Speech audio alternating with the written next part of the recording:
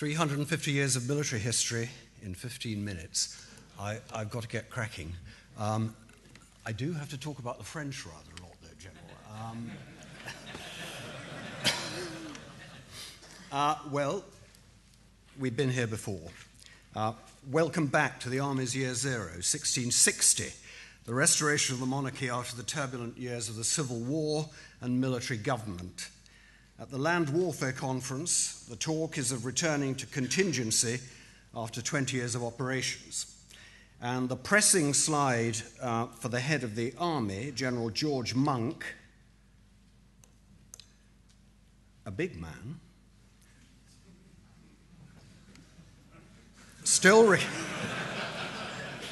still recovering from his famous winter march from Coldstream earlier in the year, which triggered the return of the king from exile, is to reduce regular manpower and make greater use of the reserves. There are 30,000 regulars of Cromwell's new model army still on the strength. What's to be done with them? In fact, King Charles's strategic guidance is clear. It's to resume the default setting of British defence policy, as expressed a century before by the first Sea Lord, Sir Walter Raleigh. In other words, British military strategy is once again maritime. Land power has limited utility. General Monk has been told to pay off the 30,000 troops, except for some artillerists to man the forts covering the main naval anchorages and a few more for His Majesty's Guards, 2,000, perhaps 3,000. There'll always be the militia. We must face facts, gentlemen. Deep in the British psyche is the belief that we don't need soldiers. Not regular soldiers, at any rate. It's the Royal Navy, the wooden walls, which has always kept out the foreign rabble and is the guardian of the nation's prosperity. But almost at once, the numbers have to be revised upwards, for the security service discovers a plot against the king and suggests that His Majesty's Guards ought to be increased. And then the king makes a fortuitous marriage to a Portuguese princess whose dowry includes the port of Tangiers, for which we will have to raise a garrison of about 5,000. Stationing troops overseas is expensive, though, and after a while Parliament will refuse to keep funding them. And what luck that they'll be brought back home in 1685, just in time to see off a challenge to the new king, the Catholic James II, by one of Charles's bastards, the Duke of Monmouth. For when Monmouth and his men land in Dorset, James will call out the militia, who will be mightily slow in mobilising and ineffective when they do. And it will be his Tangiers regulars rushed to the West Country who put down the insurrection. After Sedgemoor, the last battle on English soil, James concludes that he'll have to build up the strength of the standing army against such a threat in future, which he'll do by secretly flexing money voted by Parliament for the training of the militia to raise new regular regiments instead.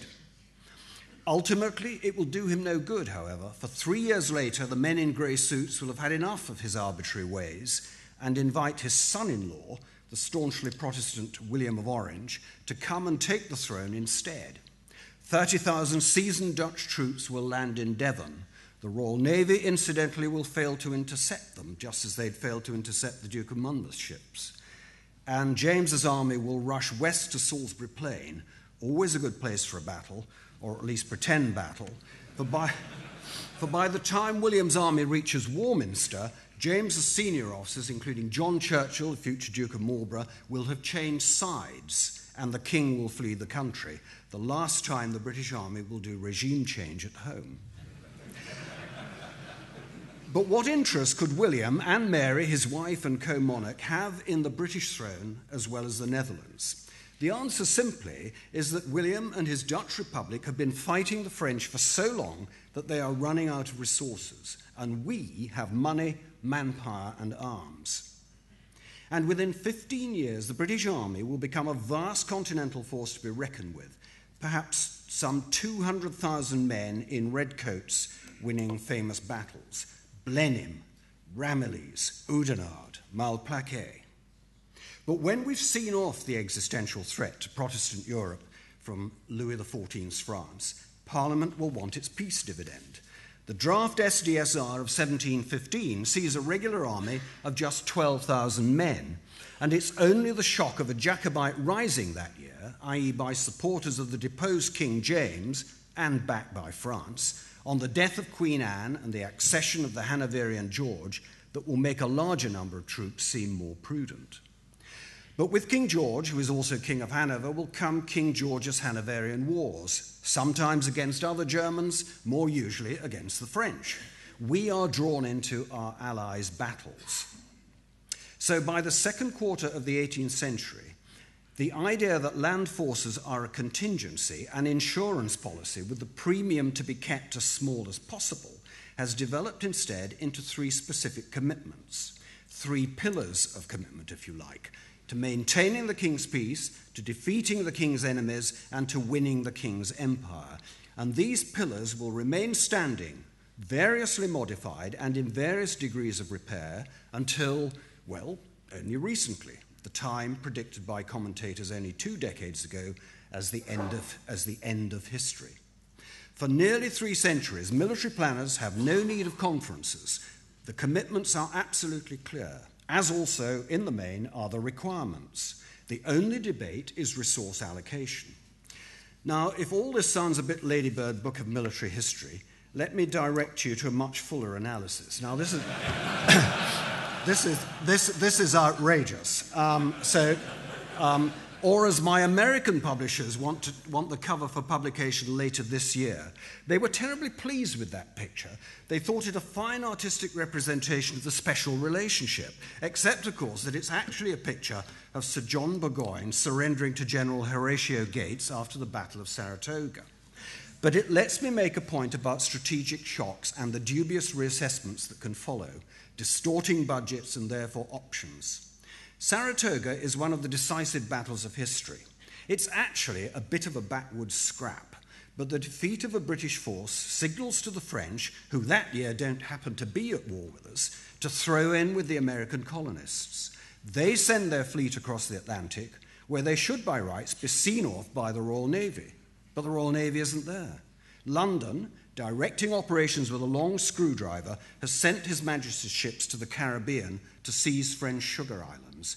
We lose control of the American seaboard, are therefore unable to move troops quickly, and the rest is history.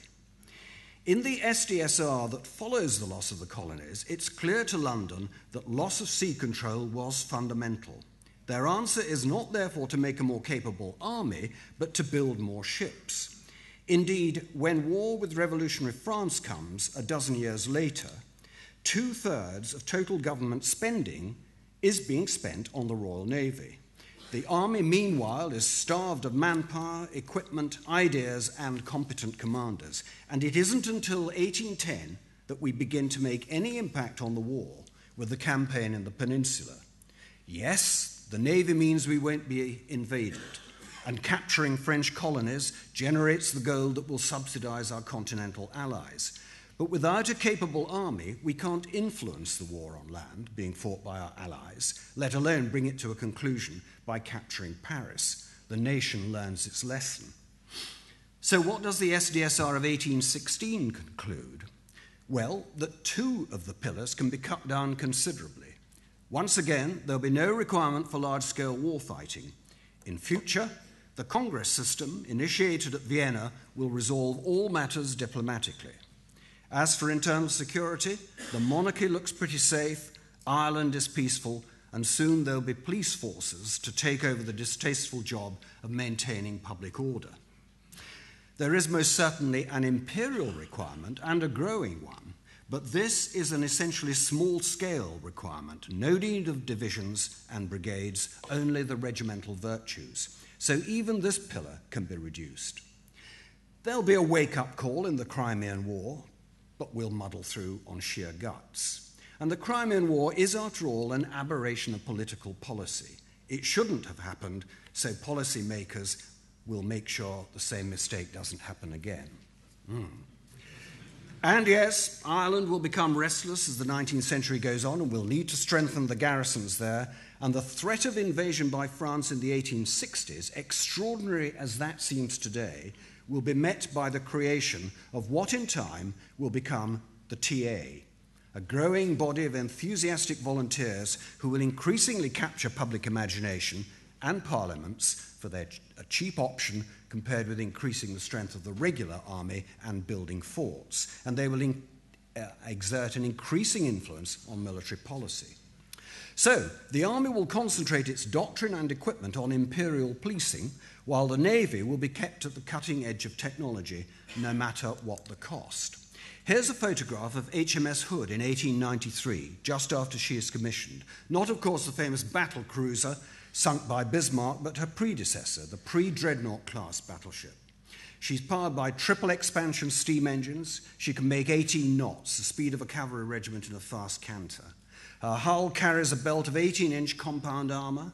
She has twin 13.5-inch guns, served hydraulically in a rotating armour-plated gun turret with a range of 12,000 yards, laid with the aid of optical rangefinders. She is lit electrically, and just a few years after this photograph, she'll be fitted with wireless. And yet, in 1889, the year in which her keel is laid, the army will go on campaign against the Zulu one last time in red coats. Quite a thought.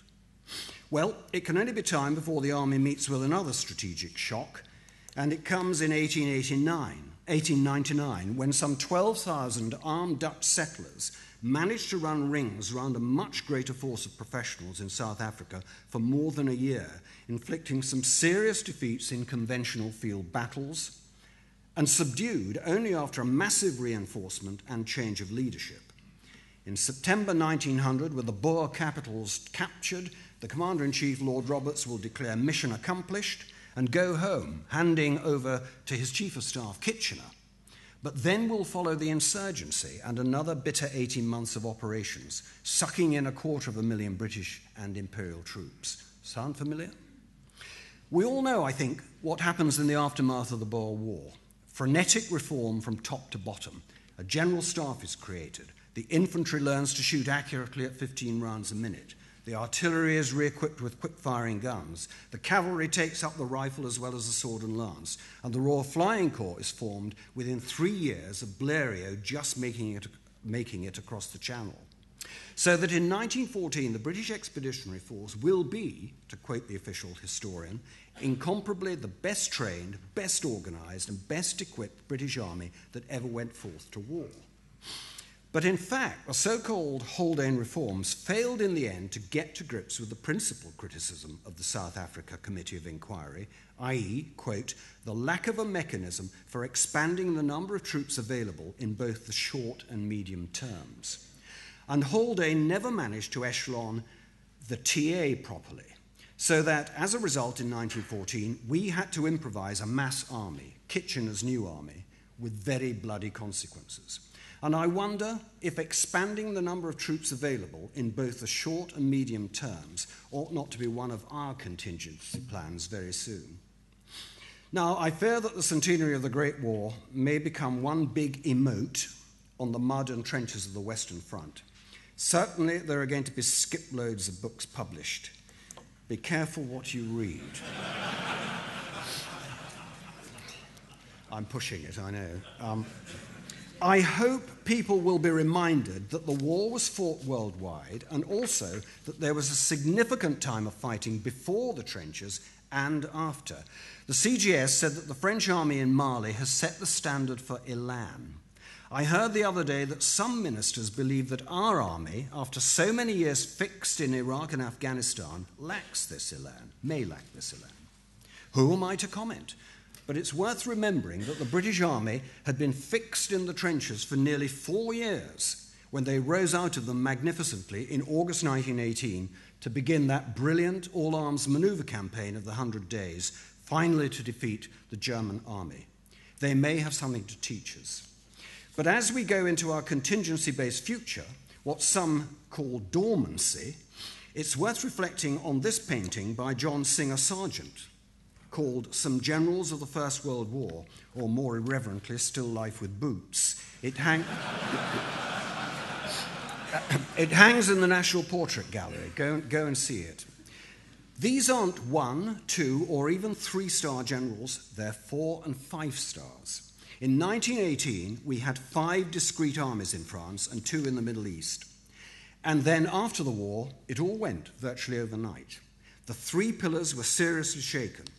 There remained an imperial policing requirement, larger than ever, but still essentially a small-scale one. Soon, the internal security pillar, Ireland, would seem to be gone with the Treaty of 1922, and continental war was so remote as to be formally deemed impossible for 10 years, the so-called 10-year rule. How did we manage in the next 20 years to hold on to the expertise represented in that painting? Again, it's worthy of serious study. For although 1940 was a disastrous start for the army, by October 1942, we'd got our act back together.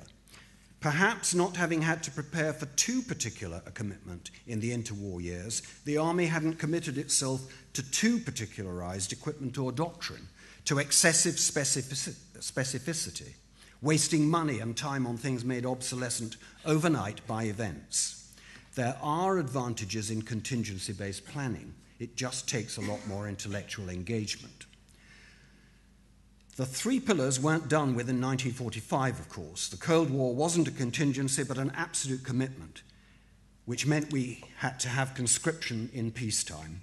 And, of course, we had the rundown of the empire to manage, needing even more troops than we needed to win it. While from 1969, internal security once again reared its head with the start of yet another IRA campaign. Even just 25 years ago, all three pillars were still looking fairly solid. Today, however, for the first time in the Army's history, there isn't a pillar left standing. No colonial commitment to speak of, no internal security threat requiring a military response, no demonstrable external threat. All that's left of the pillars is these three familiar circular impressions, and it's within these shallow imprints that the Army will have to apply its greatest imagination, as well as making sure that the sands of time don't obscure the imprints altogether in the sight of politicians. Well, I haven't the faintest idea if any of this has been helpful, except to show that we've been here before. The best advice surely remains, as it was when we were facing our greatest task, except